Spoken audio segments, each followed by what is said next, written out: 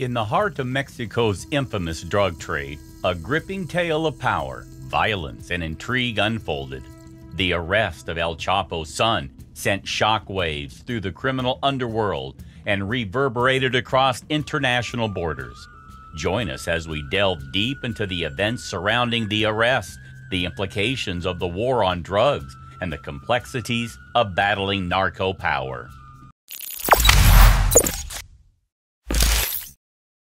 Number 6. The rise of a narco dynasty.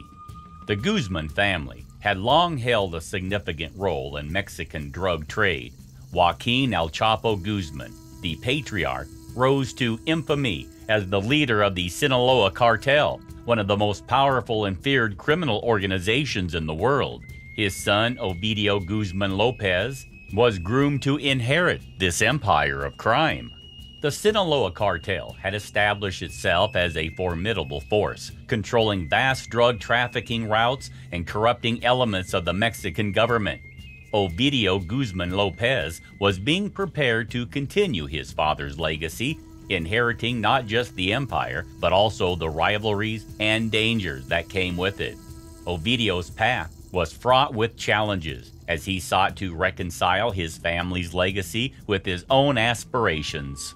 The shadow of his father's notoriety loomed large, both a source of power and a burden to bear.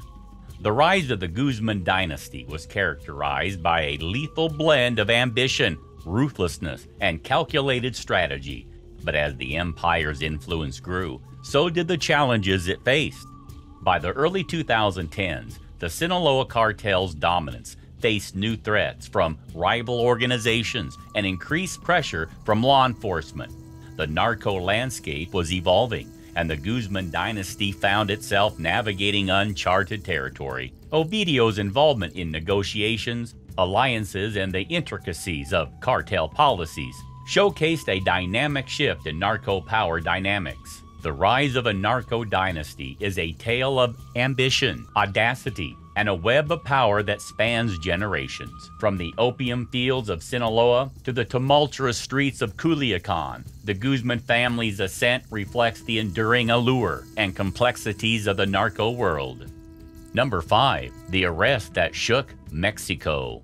It all began with a meticulously planned operation by Mexican security forces to capture Ovidio Guzman Lopez, who was considered a significant figure within the Sinaloa cartel. The decision to apprehend him was a bold move by the authorities to strike at the heart of the criminal empire.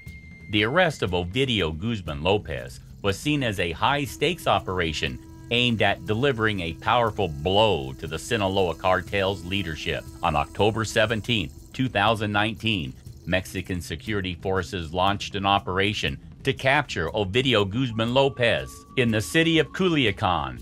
The attempt quickly spiraled into a violent showdown between cartel gunmen and the government forces, engulfing the city in chaos. Gunshots echoed through the streets, and people were terrified to leave their homes. It was like a war zone. The events in Culiacan showcased the sheer power of the Sinaloa cartel. They effectively took the city hostage, forcing the authorities to release Ovidio Guzman to avoid further bloodshed. However, what was meant to be a swift and covert operation quickly escalated into a violent confrontation. As news of the arrest spread, armed members of the Sinaloa cartel mobilized to protect their own. The city of Culiacan, a stronghold of the Sinaloa cartel, erupted into scenes of chaos as heavily armed cartel gunmen took the streets to confront law enforcement. What followed was a harrowing display of narco power as cartel gunmen wielded high-powered weapons, brought the city to a standstill. Roads were barricaded, vehicles set ablaze, and gun battles erupted in broad daylight. Faced with an unprecedented show of force from the cartel, Mexican authorities found themselves in a precarious position. The lives of civilians, law enforcement officers, and the potential for a bloodbath weighed heavily on their decision-making. In a shocking turn of events, Mexican officials made a difficult choice to release Ovidio Guzman Lopez in exchange for a cessation of violence. The decision, though controversial, was aimed at preventing civilian casualties and quelling the chaos that had engulfed Culiacan. The Culiacan showdown served as a stark reminder of the entrenched narco power that continues to challenge Mexico's institutions and security forces. It exposed the complexity of battling criminal organizations that wield immense influence and posed difficult questions about the effectiveness of law enforcement strategies. Number 4. The narco-state nexus, corruption and influence. The Culiacan incident exposed the deep-seated corruption and influence of the drug cartels within Mexican institutions.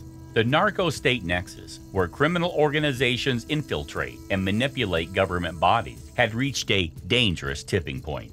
The narco-state nexus is a battle for territorial control, not just over drug routes, but over the institutions that shape the rule of law. Cartels strategically aligned themselves with specific government entities, ensuring that their interests were safeguarded. The symbolic relationship between cartels and government officials had allowed narco power to flourish, leading to a cycle of violence and impunity. The Culiacan events highlighted that even in the face of a high-profile arrest, the cartels could flex their muscles and dictate terms to the state. The narco-state nexus doesn't just corrode the rule of law, it also erodes the very foundations of democracy. When criminal organizations manipulate the political landscape, citizens are left disillusioned and disempowered. The narco-state nexus is a complex and insidious phenomenon that demands concerted efforts to unravel. Addressing corruption and breaking the hold of criminal organizations requires a multifaceted approach that encompasses law enforcement, institutional reform, and civic engagement. Number 3. International ramifications. The international implications of narco power were evident in the strained diplomatic relationships that often accompanied the drug trade. The arrest of El Chapo Son promoted discussions about extradition and cooperation between Mexico and the United States. The Sinaloa cartel's reach extended far beyond Mexico. The international ramifications of narco power were amplified by the extent of corruption that permeated government institutions in various countries. The cartel's ability to infiltrate and influence officials had implications beyond Mexican borders. It had become a transnational organization, smuggling drugs into the United States and other parts of the world. The arrest underscored the need for cross-border cooperation and a comprehensive strategy to combat the global drug trade. The arrest of El Chapo Son highlighted the often overlooked demand side of the drug trade. While Mexico was a primary producer, the United States and other countries served as significant markets for narcotics. The arrest also underscored the importance of cross-border collaboration in combating narco power. Law enforcement agencies from different countries needed to work together to disrupt the intricate web of trafficking networks. Number 2. The war on drugs, lessons and challenges. The arrest of Ovidio Guzman brought the broader issue of the war on drugs into sharp focus, raising questions about its effectiveness and the need for alternative approaches. The war on drugs has predominantly focused on supply-side solutions, such as arrest and interdiction. However, it has often neglected the underlying socio-economic factors that drive people into the drug trade. To effectively address the issue, a comprehensive strategy that encompasses law enforcement, social programs, and international cooperation is crucial. Number 1. A glimpse into the future. As the dust settled after the Culiacan incident, the arrest of El Chapo Son became a turning point in the ongoing battle against narco power. The events in Culiacan may have emboldened the cartels, but they also sparked renewed determination among law enforcement agencies to dismantle these criminal networks. The arrest demonstrated the complexity of the challenge. It's not just about capturing individuals.